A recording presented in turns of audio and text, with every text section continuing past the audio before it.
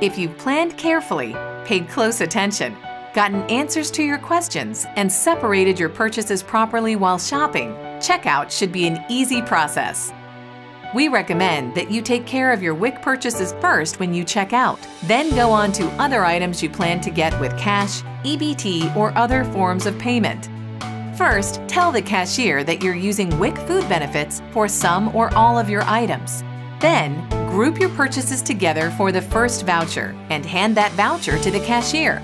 The cashier will check each item as it goes through the register.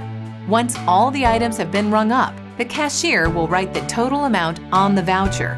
Then, you can sign the voucher and hand it to the cashier along with the WIC program folder, so he or she can compare the signatures. Each voucher is a separate transaction, so repeat the process for every voucher you're using on that trip. Present the voucher and the items you are getting with that voucher. After the cashier rings up the items and writes the total on the voucher, you sign the voucher yourself. If a particular item shows up on the cash register as ineligible, don't get angry or impatient, even if those around you do. Stay friendly and ask for help. Your cashier has a list of eligible foods for reference. It's not the same format as yours, but it includes all the same eligible foods.